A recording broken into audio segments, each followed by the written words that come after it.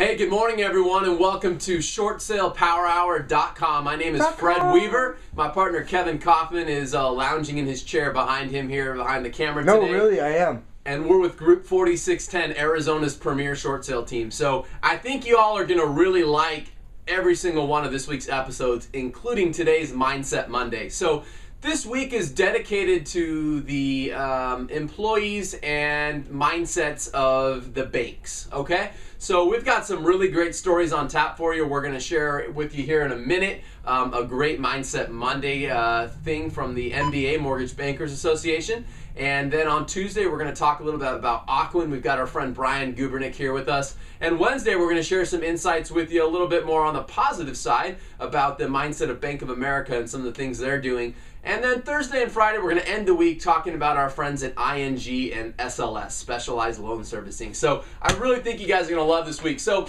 our normal Mindset Monday is always about what you as an agent need to do to prepare your mindset to basically be able to close more short sales and help your homeowners out. So today I'm going to turn the tables on you a little bit, and I am going to read from who's quickly becoming one of our friends, Martin Mandelman, who writes a blog called Mandelman Matters, and we'll link that for you here again. I'm actually going to read one of Martin's blog posts that he wrote just a couple of months ago, actually, back in February of this year. And I think you guys are really going to enjoy this. And the idea behind this blog post is this will give you an idea of what's going on in the mind of big business, especially related to banks and the Mortgage Bankers Association. So the title of this particular blog is John Corson Sends a Message to His Friends and Family. Do as I say and not as I pay.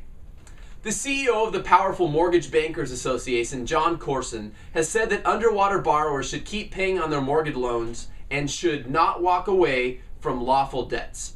In an interview this past year, Corson appeared genuinely concerned, adding, "What about the message they will send to their family and their kids and their friends?" Obviously, Mr. Corson was not just speaking as a defender of financial institutions. Clearly, he was showing how much he cares for people and their personal relationships. He believes the children are our future. He thinks we should teach them well and let them lead the way. That we should show them all the beauty they possess inside. Give them a sense of pride. To make it easier, let the children's laughter remind us how we used to be. Thank you, John. You're no Whitney Houston, but you've got me all teary-eyed over here. There's just one little teeny tiny, almost insignificant smidgen of a problem with what the Mortgage Bankers Association CEO was saying. He was completely full of. This past week, the CoStar Group Incorporated indicated that it had agreed to buy the MBA's 10-story headquarters building in Washington, D.C. for $41.3 million. The only problem is that $41.3 million comes up a skosh shy of the $75 million first mortgage on the building that the MBA took out from PNC Financial Group way back in 2007 when they purchased the property for $79 million.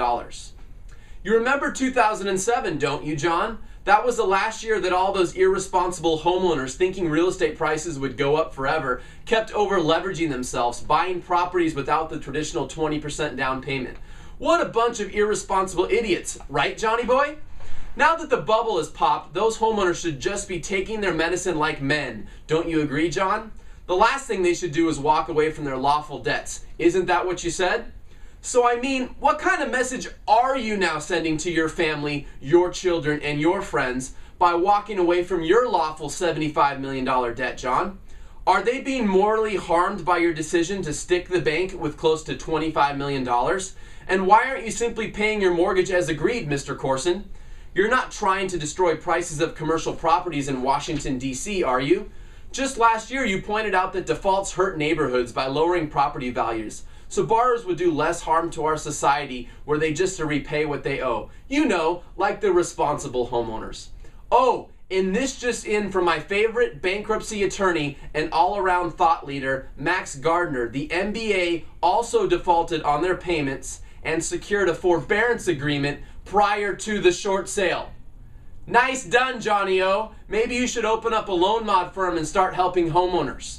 Well, I think I've got your message, Mr. Corson. I know exactly what you wanted to say to your family, your children, and your friends. Do as I say, not as I pay. Does that about sum it up for you, Mr. John Corson? Yeah, I thought so, Jack. All right, guys.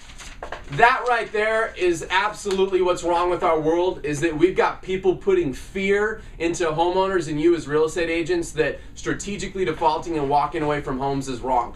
Even if you think it's wrong, that's fine. I've got a problem, though, with a gentleman who's the CEO of the Mortgage Bankers Association saying one thing and doing another. And you know what? That sums up my Mindset Monday right there. Let's not do as we hear people say. Let's watch their actions, okay? So it's important that you don't just listen to what people are saying, but you watch what they're doing. And that right there is a tragedy. So I hope by now you guys have seen that Martin Mandelman and his Mandelman Matters blog is worth checking out and reading on a weekly or daily basis. And we hope to have him on the show here soon. And you know what? If that grotests you nearly as bad as it does me, I might leave an email address here if I can find one for Mr. John Corson, and maybe you could send him an email with your thoughts on this whole scenario. So thanks so much for watching. Have a great day, and we'll close it up like we always do. 1, 2, 3. Short Sale Power Hour! Short Sale Power Hour! Crush it, John.